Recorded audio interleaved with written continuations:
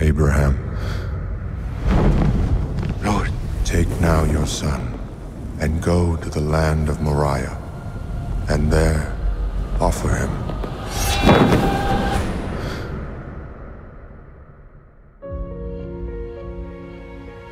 The Lord came to me last night.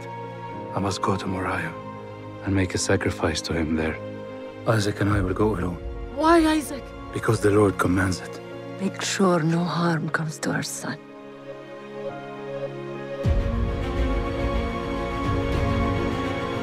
The road is a dangerous place, Abraham.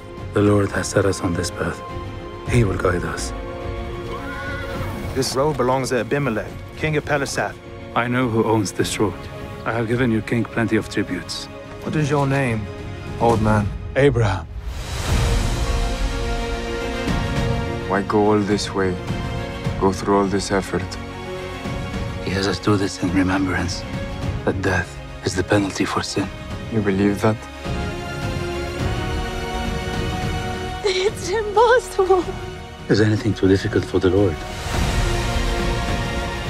What's your purpose in this? If this is your judgment on me, take my life, not his. Everyone's blind until their eyes are opened. The Lord chose that man out from the wicked, that hope may endure. Take me!